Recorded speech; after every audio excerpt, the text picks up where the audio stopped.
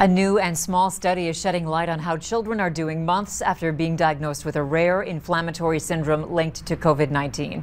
Researchers studied hospital records from 46 children with multisystem inflammatory syndrome in children, or MIS-C, last year.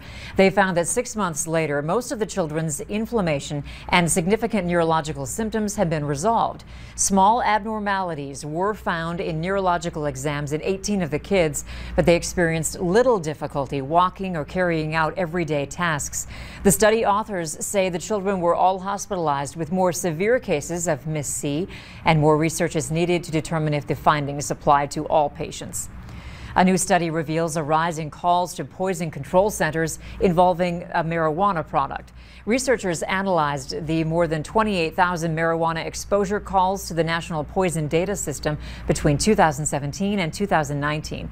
They found marijuana plant material was the most commonly reported exposure, but more than a third of exposures in children involved edibles.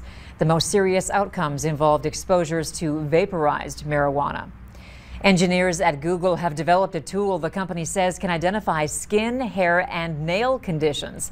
Here's how it works. Take 3 photos from different angles of your problem area, then answer a few questions the tool will ask, and an artificial intelligence algorithm will provide a likely diagnosis.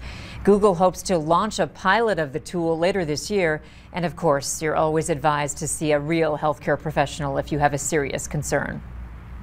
Dishes breaking and causing burns is prompting a recall at IKEA. We've got those details next.